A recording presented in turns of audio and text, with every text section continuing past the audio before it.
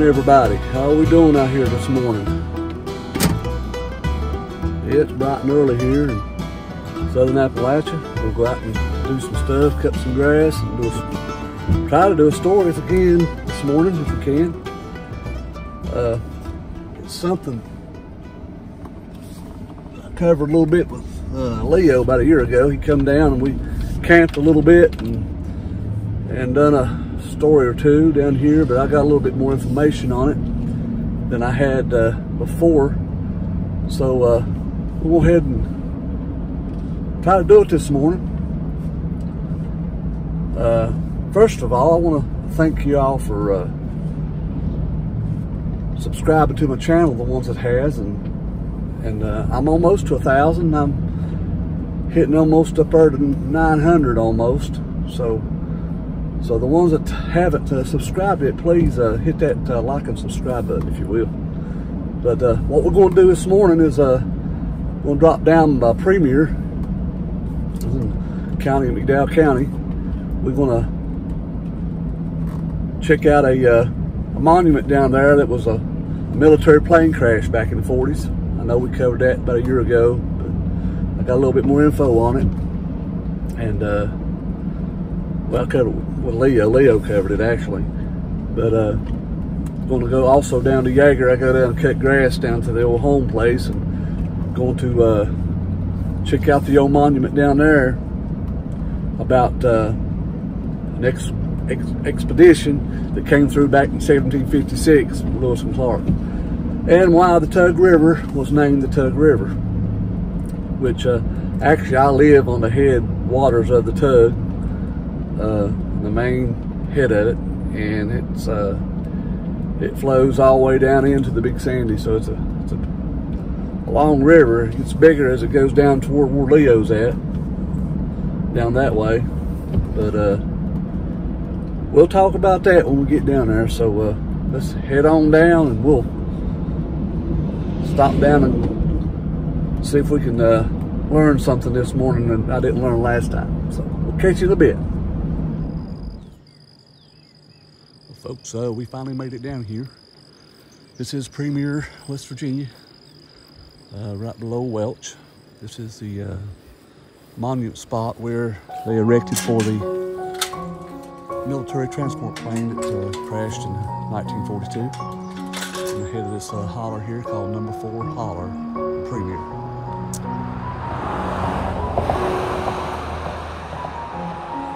We got a list of all the men that was on the plane. A lot of different states. These people were from.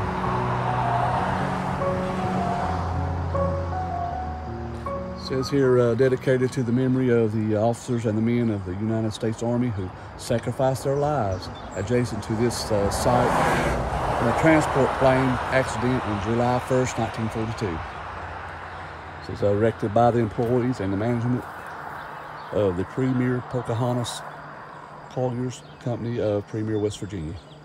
A humble tribute to all that gave all that would be free.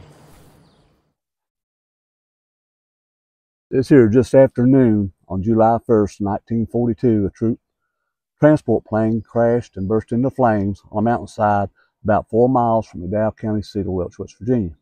All 21 members of the U.S. Air Corps on board was killed. The crash occurred during a heavy rainstorm with thick fog.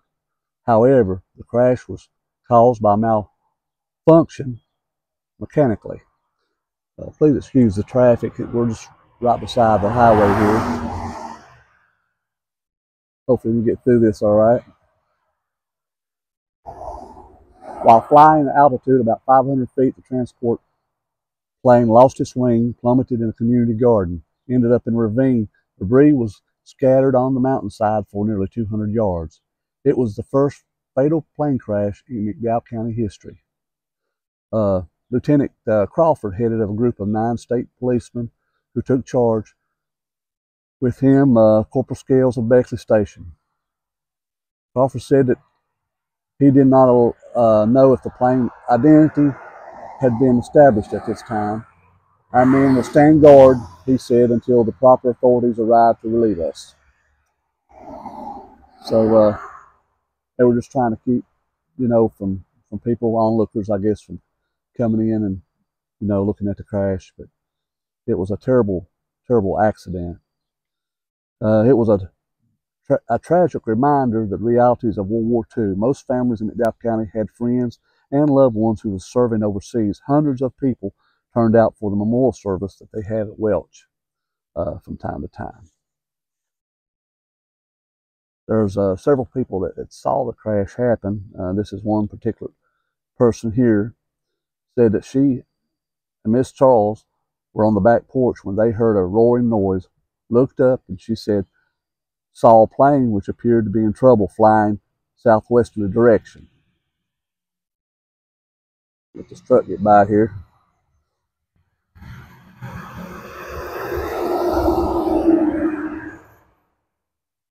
I saw what looked like a wing fall off, she said. Then the ship appeared to go what looked like a tailspin and soon disappeared. She said that called her husband, who was upstairs at the time, and said that he looked out the window in time to see the plane fall. Says it looked like that the pilot was fighting to save the ship. Most undoubtedly could see the pilot even in the plane. It appeared to be doing a barrel roll. Then the ship finally straightened out and then fell.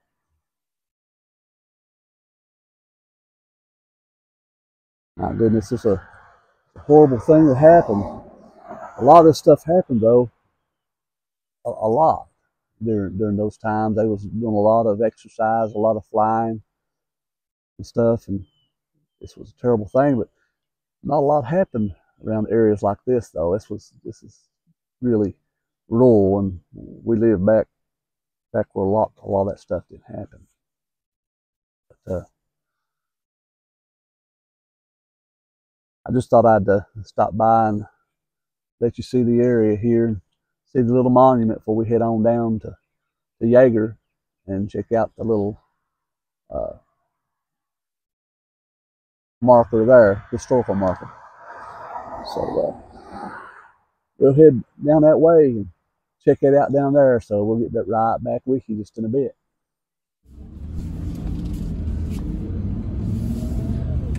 We're gonna pull off and go up in a holler here called Wilmore Holler. We have a resort up here now. That's the ATV tour guides available. We'll check out the dam. The dam's been here for many, many years. Actually, I think they used to fill their steam trains from this dam up here. Right here on the right-hand side where you see the grass was a railroad track. And it went all the way through here, all the way in the cold. So, I remember as a kid playing, I'd pick up the old spikes and stuff off this old railroad track.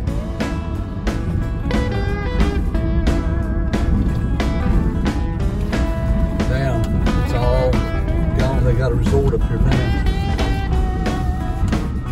Figure there would be nothing of the dam, the water coming off because we've had no kind of rain.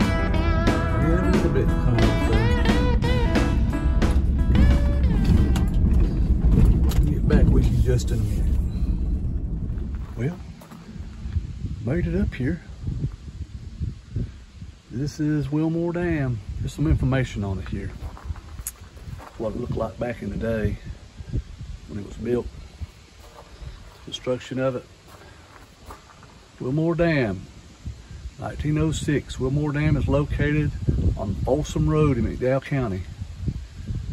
The dam is 3 miles south of Yeager, on the south side 52, 3 miles north of Rutherfield.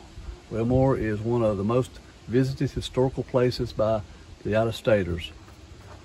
Norfolk and Western Railway started construction on the dam in 1904. It was first used in 1906. The dam supplied water for the steam engines that hauled coal from Coalwood up and down the Ohio River. In 1959, When the diesel replaced the steam, the dam was no longer needed. The railroad has since been taken out, but the dam still remains. It's amazing to notice the fine detail and craftsmanship of the early 1900s within the dam structures, which is nestled between the mountains that offer the four-season foliage throughout the year. Here is also lots of wildlife that can be seen here in the marshes, such as blue herons, geese, endangered salamanders, ducks, otters, beavers. Well, we got otters too. These waters are stocked by the state within the 2-3 times a year, which is great news for the fishermen. Also native to the area, you may stumble across black bear, coyote, wild boar, turkey, and deer and raccoon. You may never know what you may see. That's for a fact. That is for a fact. You never know what you might see around here. But yeah, I can remember back when I was just a kid that we'd come up here fishing, swimming. It's actually, the water is very, very low right now. We haven't had any rain to speak of at all. But we're supposed to have some next week, hopefully. But yeah, they had them a reservoir here. It had a set of railroad tracks come up through here, right by here, and then they would just, I guess they would just pump the water out of the dam into their steam engines. And this hollow here, Wilmore keep traveling it for miles and miles, will come into head of Coalwood over there. So actually the train tracks even went that direction. I thought I'd come down here before I left too and show you the bottom side of the dam. It goes from one side of the mountain all the way over to the other side, over here. Look at the big, huge stones that they used to do this.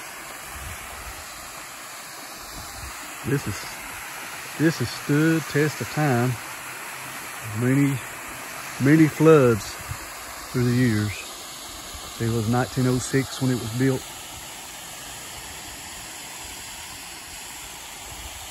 Look at that.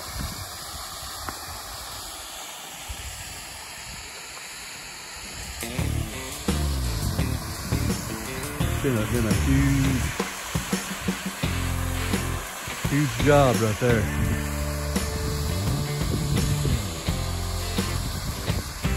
Still holding back water from all those years ago.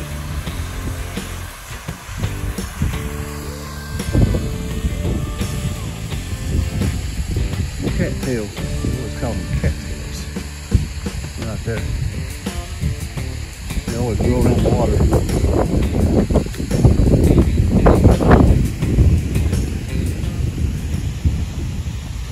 Yeah. Call them cattails. Try to get back on out of here. Okay. We've made it to Yaeger. I-A-E-G-E-R. That's how it's spelled. This is my hometown. That's where I was born and raised. And then again, we still have traffic. It's right along Route 52. And we'll try to get through the traffic noise. But yeah, this is the spot where Lewis Camp, we're supposed to be located in the area. It's not, I'm not sure the exact location, but this historical marker has been moved several times around here and there. It did sit over here on a place called Johnny Cake for years, and then it fell over the mountain there and was lost for a long time. Well, me and an older guy, his name was Russell Long. Me and him got up with the Department of Highways to see if we could relocate it again. And which we did. It was District 10, it was in the supply house at Princeton. So we went up and got it, and we set it, but didn't set it here. I didn't. Set it in another location. They built this bridge over here that you see that truck going across. So had to relocate it. But anyway, it says here, Lewis Camp. Here, later, General Andrew Lewis camped February 26, 1756, with Virginia troops on the way to attack Indians who had been raiding the settlements. Bitter cold and food shortages brought disaster to the expedition. But you know, they went through a lot of trouble just to get here. They fit the cold, bitter weather. They was trying to dodge the Shawnee Indians. That's why they come up this way. It was a really rough terrain. I guess they figured they wouldn't be attacked this way. And we was going to discuss the naming of the Tug Fork River. You used to call it the Mighty Tug, but it's not very large anymore. We can't even see it from here hardly. Anyway, it used to be real rough rapids, so they say, back many years ago. Nobody traveled through here, and there was no roads, no way of traveling at all. All they could do was come up by canoes. Well, you know, Leo was here last year, and we was talking about other places that they camped. But yeah, they did. I checked out. They had camped in a lot of different places. This is one of the spots here that they erected a historical sign. But it goes to say here, the naming of the Tug Fork River.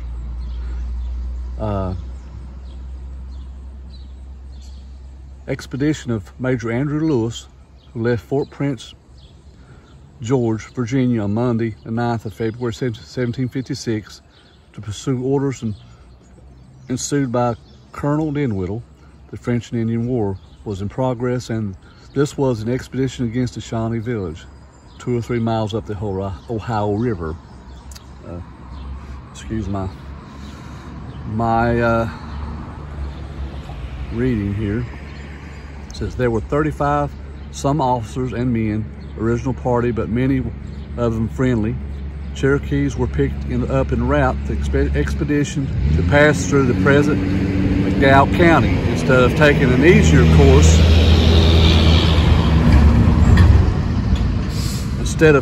easier course, it's not certain just how far the expedition got before it was called back, but it is certain that the hardship was great. The Shawnee villages were never reached. A journal covered by February 9th to March 8th, 1756 by Colonel William Preston, who was apparently a lower ranking officer company in the expedition, relates to this story as of fatigue and near starvation and deprivation, supply losing their canoes, and some days they did not travel at all. One day they crossed the creek, the river, approximately 66 times in 15 miles. Oh my goodness. Man, that was something. In one entry, Preston tells about men marching on strength supplied by a ½ pound of flour a day and no meat except for what he could kill. That was very scarce. Horses were often left behind because they could not go no farther. Sometimes good horses wandered off and were lost.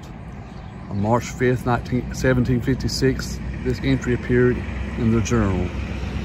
With great difficulty, March 15 miles, the river being very deep and often to cross near to kill the men, as were utmost extremely for want of provisions.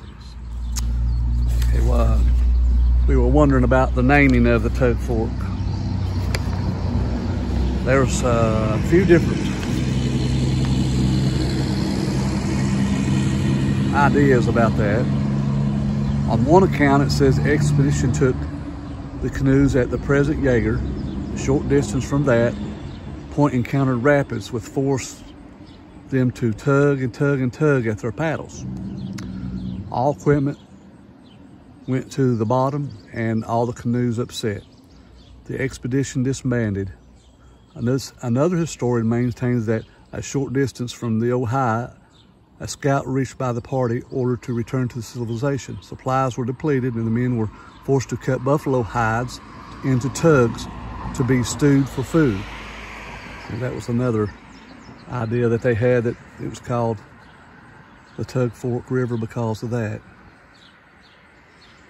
So I thought I'd stop by here just for a few minutes and talk about this, and before it got too hot. But history changes, time goes by. So folks, thank you for coming by on this short little video I did. This is not gonna be ain't a very long one, so we'll catch y'all next time on Appalachian Roots with Dan. Thank y'all.